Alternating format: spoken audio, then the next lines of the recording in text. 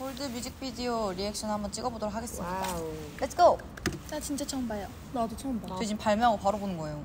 이게 티저에 나왔던 여기 예뻤는데.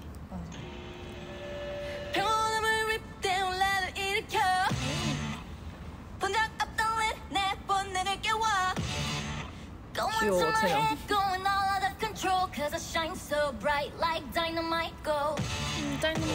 아, 이게 그거였구나.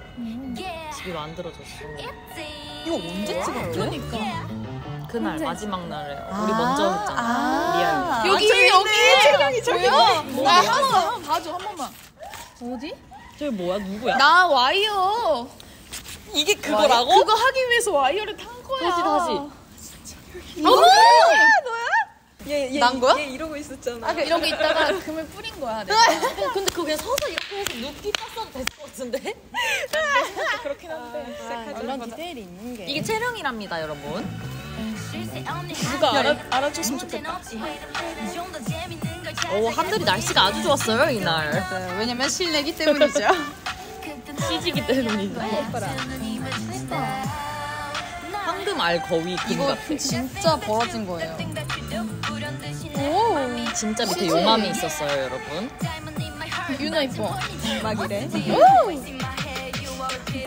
와우. 슬로우를 걸면 예지의 멋있음이 2배가 돼. 2배가 돼. 뭐 치우는 거야? 오! 예. 아 이게 폭파구나. 근데 이렇게 할 때마다 금이 막 나오는데? 알라딘 거 알라딘. 그니까. 약간 뭐 그런 느낌이다. 약간 마법 쓰는 것 같고. 맞아. 오, 윙크했어요. 터져가지고. 맞아. 처음 말이 안 나오네.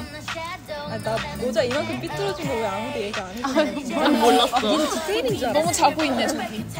새벽 5시여가지고 눈이 다 자고 있어. 나 이거 좀 창피하다 근데. 왜? 너무 내가 이러고 떨어졌어. 카메라 바로 앞으로. 그럴 수 있어. 이것도 레이트. 와, 화면 분할.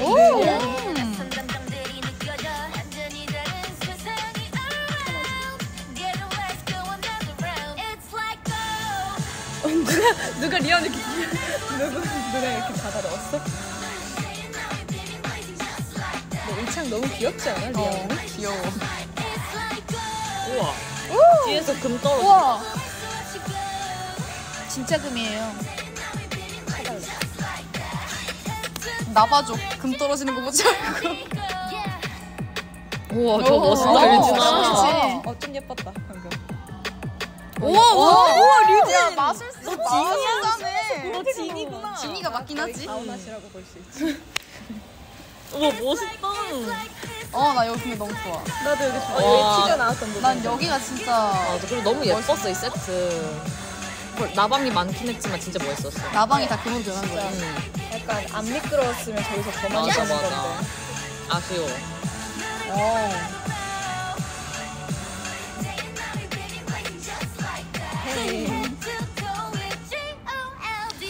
우와. 마지막 되게 좋다. 빵야. 이거 조절했던 거야. 아니, 가운데로 조절했던 거. 제일 첫날 제일 먼저 찍은 씬이 맨 마지막에 들어가. 맞아. 좋아해주셨으면 좋겠다.